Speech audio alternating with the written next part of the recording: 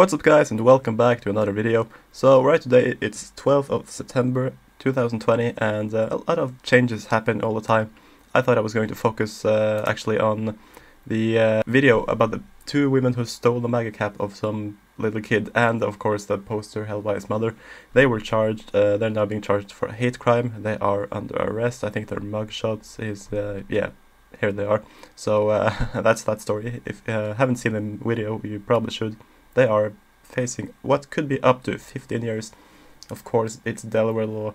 Hate crimes are not only crimes against someone because of their skin color, it is also crimes against someone because of, for example, them using their freedom of speech and their opinion.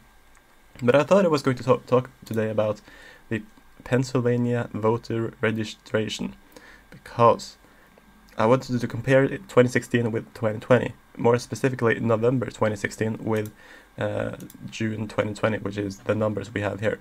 So, in 2016, you had 4,217,000 Democrats, 3,301,000 Republicans.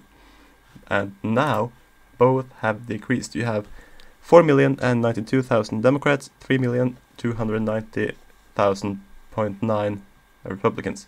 But what is significant is the decrease among Democrats is much, much bigger. If you look here, Democrats have lost 124,000 registered Democrats in that state. Republicans have only lost 9,000. So that is quite significant. And there are, of course, more independents. Well, as you might expect, in the suburbs, Republicans lose and Democrats gain. In Philadelphia, Democrats have lost a lot, actually, which is maybe a surprise to some, not to others.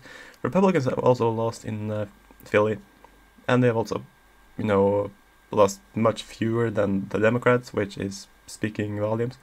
And of course, in the rest of the state, because I don't know what Allegheny is, in the rest of the state, Republicans have gained 45,000, which actually nullifies their losses in the suburbs, and the Democrats have lost 120,000, which far exceeds their gains in the suburbs.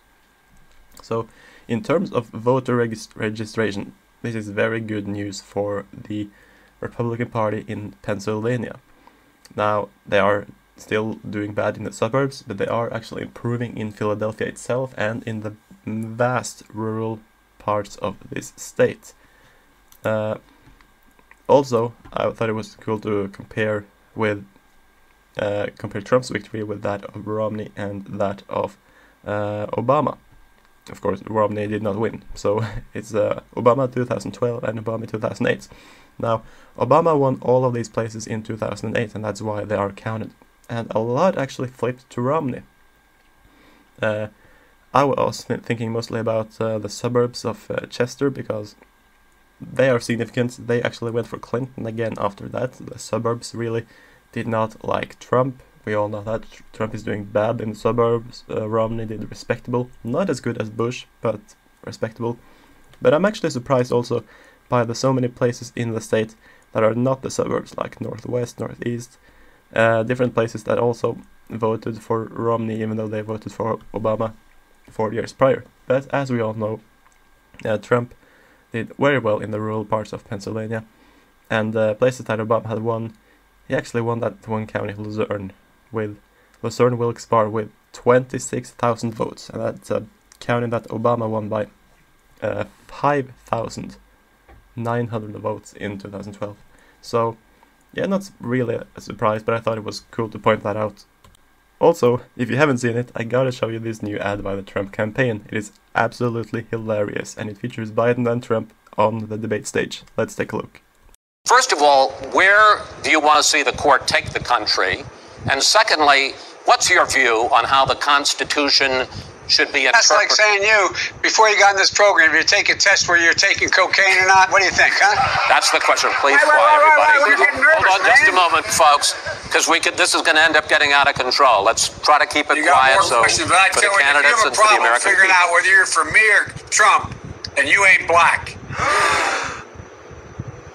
I want to thank you both for participating.